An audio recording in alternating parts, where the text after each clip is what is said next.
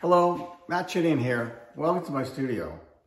I want to do a video to announce my open studio next Sunday, which is less than a week from now. I'm just going to open for 12 to 4 right here at my studio, 138 West Main Street in Cambridge. And I thought I'd show you the paintings I did this last week. It was a really productive week, and I love it when I can paint every day or just about every day.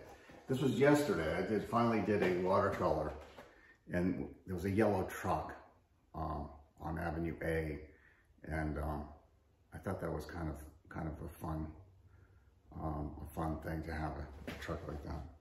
I'm always thinking about I think about the patterns that are going on with the shadows and the light in the trees and stuff, and where that takes you.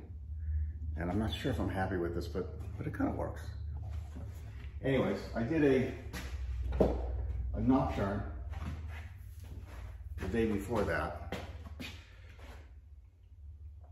This was the back of my friend's yard, and it's a long story. I'm going to do another one. It wasn't quite exactly what I wanted, but I think it came out all right. And then my obsession about cars and parking lots. This is a dealership in Greenwich. And I called it the Three Graces. Anytime there's three of something like cars or houses, it seems to lend itself to that title, the Three Graces. You know, it makes sense. What are the three graces? Love, charity, and hope, or something like that. Then another one, also from Greenwich. This is your Main Street. You go through this intersection all the time, and I just never painted it before, and I didn't like it at first, but I don't think it's too bad. The color of the road is not quite right, but I like the traffic lights. Actually, that was kind of fun.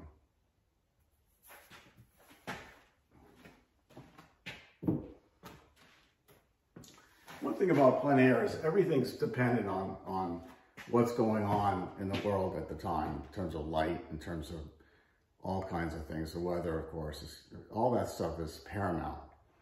But other stuff comes up too, you know. I enjoy parking lots. I like to see, you know, patterns of cars and various things.